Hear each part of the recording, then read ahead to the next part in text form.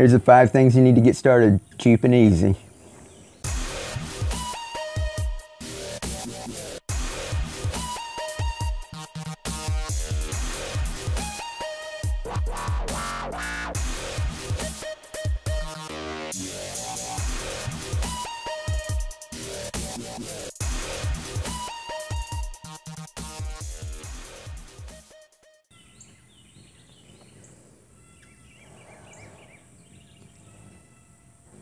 Number 1, you need some plants. You can either go up to your local nursery and just get your starter plants. Come in these trays.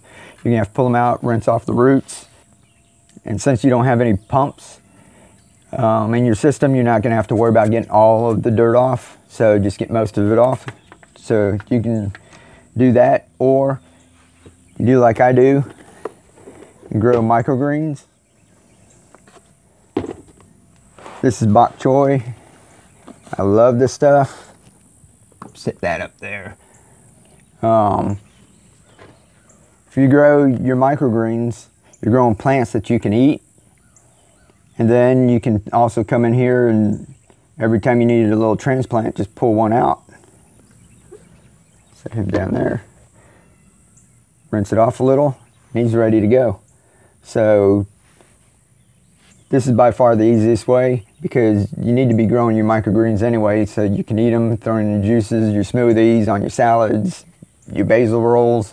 They're just really cool. So grow some microgreens, grow different kinds, and then whenever you have an open spot, you don't have to run up to the nursery and go buy some more plants. You'll just come out here and pull you another one of these guys out. Set them down there for a minute, and then you got another plant going.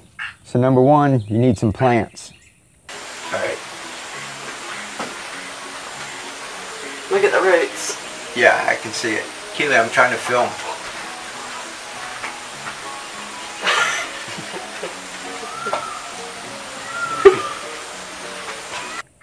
Number 2, you need some fertilizer. We'll go into this a little later. That's what I use. Master Blend tomato formula, the 41838, and you also need calcium nitrate and a little epsom salt, which comes in the grocery store.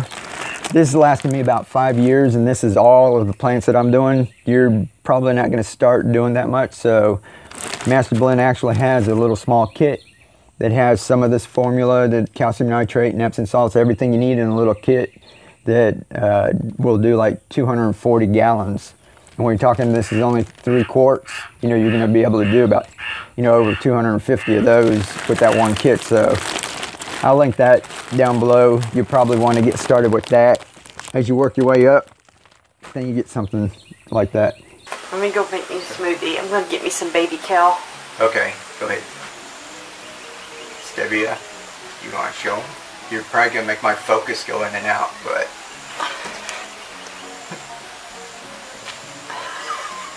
Number 3, you're going to need a container. And let me set him down here. And start with like these, just Sterilite containers. This little shoebox container you find in Walmart, Target, whatever. And spray paint it black. And some of the other videos, you'll see why you spray paint it black is to keep the algae from growing too much inside. If you don't like a bunch of black containers, we spray painted this one black and then painted it yellow, so that's nice and pretty. And it's not just a black container, but it still keeps the algae out. This is a wastebasket. Just bought that for $3 at the dollar store. It holds 3 gallons. And of course, you've seen our downspout. Comes to about $4 for that little section. You can do that. Here's some more containers. But if you really want to go cheap, move these microgreens out of the way. There we go. This is it's our jugs from our drinks. This was my almond breeze, and I'm pretty sure almost every household has this. Not exactly this one, but you've got almond breeze, soy milk, You've got, that one had tea in it. There's orange juice containers. So these were going in recycling. These are free. You know, you can spend money and buy a couple of these, but if you just want to get started and you don't want to waste any money, you know, in case maybe you don't enjoy it, go ahead and use something that you've already got instead of this going to recycling, or worse yet, back to the landfill. Just use those. This is, I just took the top off and used my hole saw or your Dremel tool, whatever you've got, and just cut a little 2-inch hole on the top, and you're in business.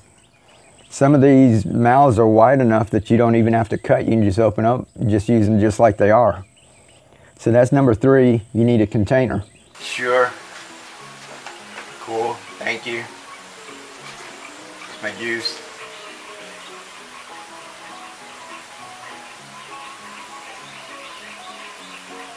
It's basically my garden on my porch with a little ice, and we drink that every morning. Number 4, you need something to hold your plant. And I was using these styrofoam. I was just cutting a little styrofoam, the little hole that I cut out of there. I just poked a hole in it to hold my plant. That way it can come in and out. I was doing that, then I found these. It's a pool noodle. Y'all know what that is. It was at the dollar store for $1. And I just sliced right through there with a hacksaw blade. Like I said, check out one of the other videos. We got 48 out of this one. So $1, 48 of them. It's 2 cents a piece.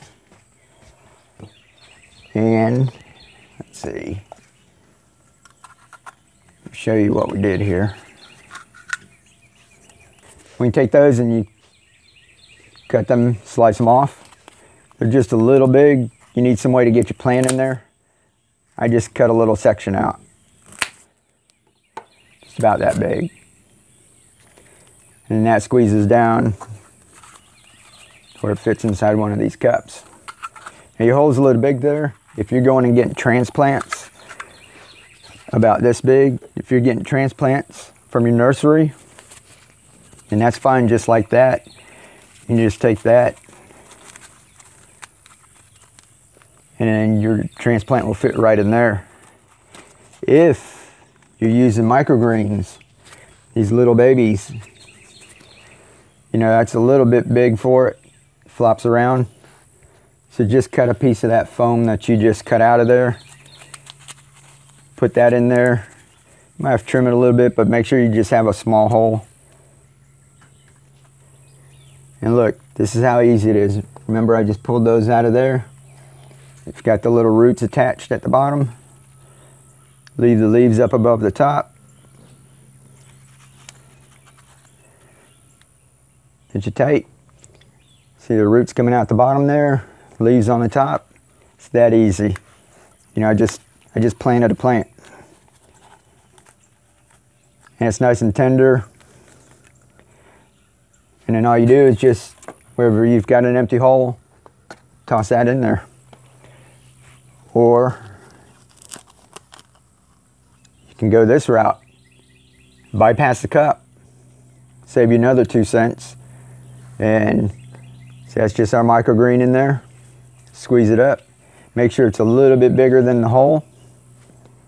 And then just squeeze it in there. And that's going to hold on. And you don't even need the cup. So, if you've got a free container, 2 cents for that, and probably not even, you know, pennies for your plant. If you're growing the microgreens, you know, a couple pennies for that. So once you get your fertilizer, you know, you're basically all set, and you're gonna be growing plants all over your porch.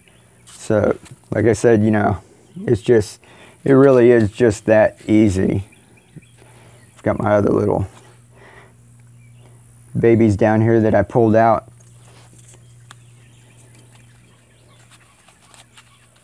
There you go. It's another one. So I'll take those guys and set them in. I've got an empty spot or two in the downspout behind of you. So that's number 1. You need your plants. Number 2, your fertilizer. Number 3, you need a container. And number 4, you need something to hold the plants. And the last thing, number 5, is you need patience.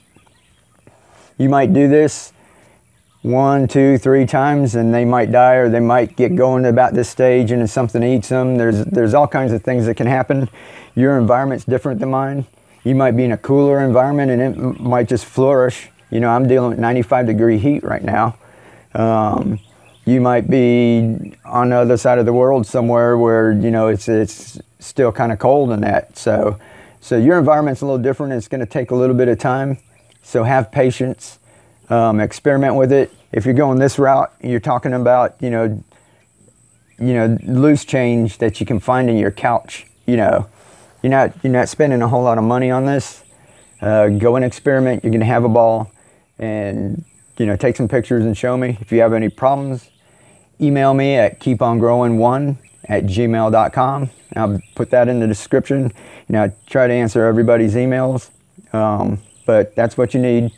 5 things, and you can get started growing your own leafy greens. So keep on growing.